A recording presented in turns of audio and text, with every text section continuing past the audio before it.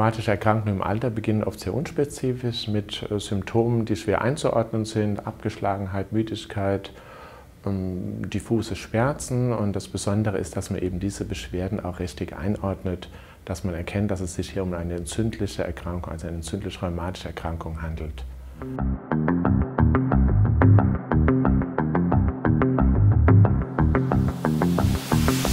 Das Besondere ist, dass man die rheumatischen Erkrankungen natürlich behandeln soll, dass einem die gesamte Medikationspalette der Rheumatologie zur Verfügung steht, ähnlich wie bei jungen Menschen.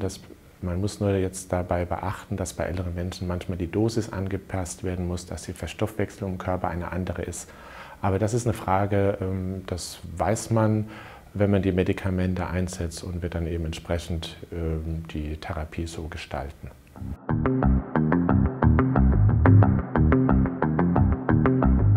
Wir sind in der Geriatrie deswegen so gut aufgehoben, weil wir in der Regel den Bewegungsapparat betroffen haben, und das führt bei starken Schmerzen und bei Entzündungen häufig zur Immobilität und zur erhöhten Sturzneigung. Und in der Geriatrie haben wir den Vorteil, dass wir ein großes therapeutisches Setting haben und von Tag 1 der stationären Aufnahme auch eben therapeutisch mit den Patienten parallel zur medikamentösen Einstellung auch arbeiten können.